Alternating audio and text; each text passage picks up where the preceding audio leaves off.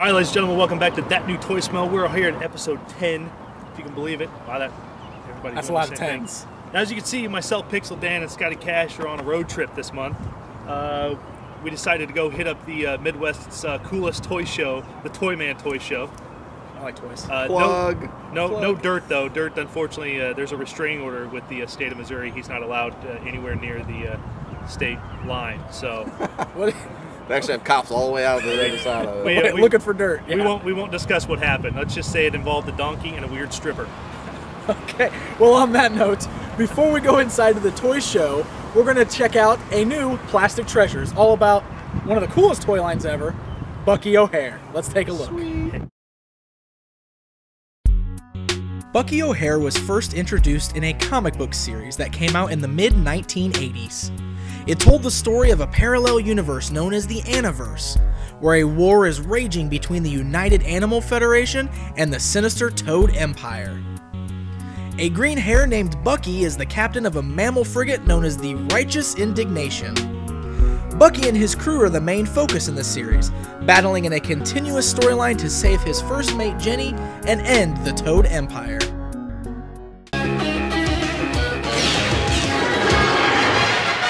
Another dimension, another time and space, a parallel universe is falling on its face. When out of the chaos, who else could it be?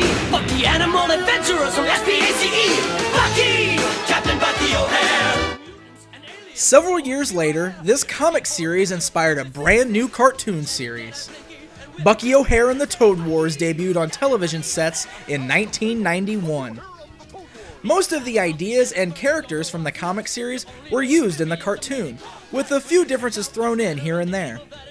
It was an awfully exciting and quite mature cartoon for its time.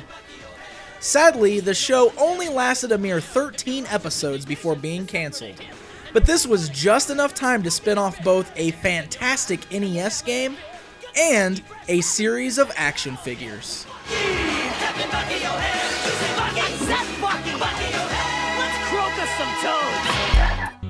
The Bucky O'Hare action figures were released by Hasbro in 1991 to coincide with the new cartoon series. Several of the characters from the cartoon made it into action figure form. The lineup consisted of the heroes of Captain Bucky O'Hare, Deadeye Duck, Willie DeWitt, Blinky, Bruiser, and Commander Dogstar. On the villain's side of the lineup, we were given the Toad Air Marshal, Toadborg, a Storm Toad, and Al Negator. Now I have to admit, toys from this era are among my absolute favorites. It just seems that everything that came out during this time period came on these awesome, brightly colored packages that really caught your attention. On top of that, the toys themselves were also painted very brightly and came with fun accessories, and overall just really felt exciting. And the Bucky O'Hare line falls right into this category. The action figure packages featured brightly colored logos from the show, as well as great comic-style depictions of the character on the front of the box. There were even word balloons. It's as if the packages themselves were telling a story.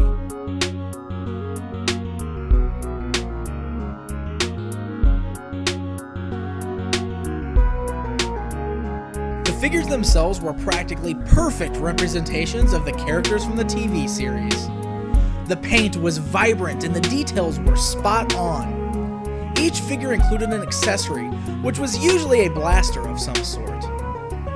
The figures stood about 5 inches tall and were just all around a really fun toy line to have. We even got a few really great vehicles, including the Toad Croaker and the Toad Double Bubble.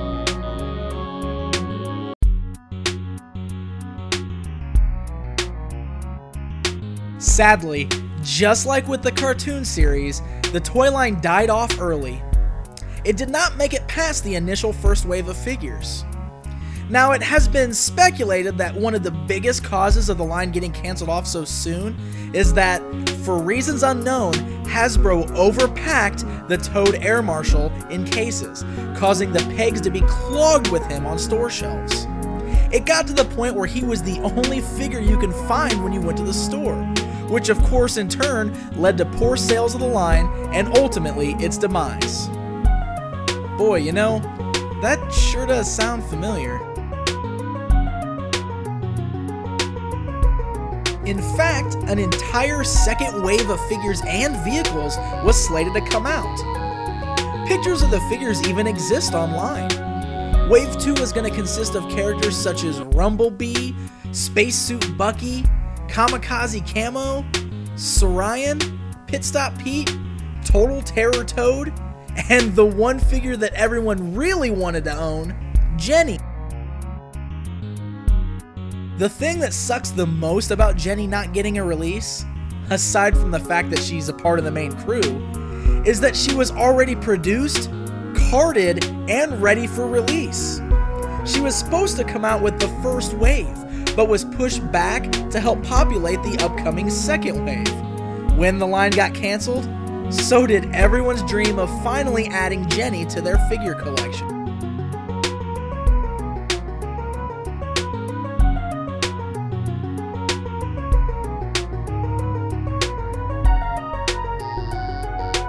Even though we never got to complete our collection, due to the line croaking just like the Toad Empire, the figures we did get released are still fantastic toys. Whether you're an old fan of the comic or TV series, or are just looking for something new to discover, this is a line of action figures I would highly recommend tracking down and adding to your toy collection.